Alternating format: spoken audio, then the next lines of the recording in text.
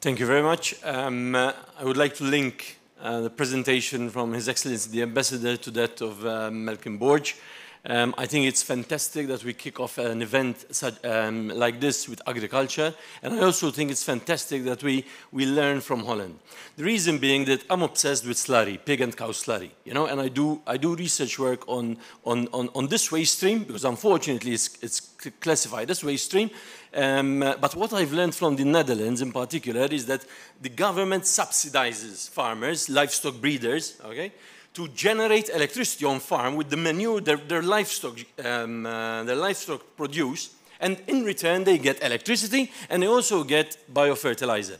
And when the first time I met Malcolm Borge, a couple of years ago, Malcolm, you encouraged me to research this topic further, because in Malta what we do is we grab this slurry and literally we chuck it down the drain, with all the greenhouse gas emissions that emanate from our sewage treatment plants.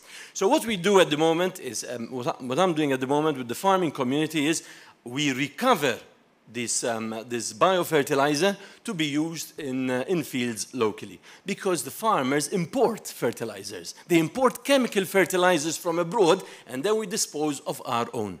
So this is the effort I'm working on at the moment, and I thought it would be appropriate to link these two speakers. But you know what the farmers tell me about the biofertilizer? Chris, you can take the biofertilizer, but give us back the water.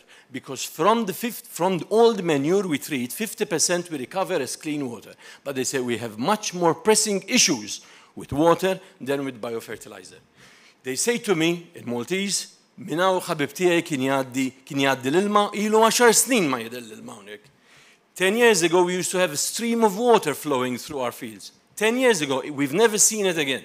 And it's happening. Climate change is happening. The potato exporters, Malcolm mentioned, the potato exporters, they're facing terrible repercussions of the increase in temperatures. The tuber worm, susa, tal-patata, bil-Malti, that used to occur in the summer, when it was hot, when the soils were hot. It occurs all the year round. The people in Zabbar who cultivate this crop, this is the feedback they get. So I think it was appropriate to kickstart climate change conference with these two topics.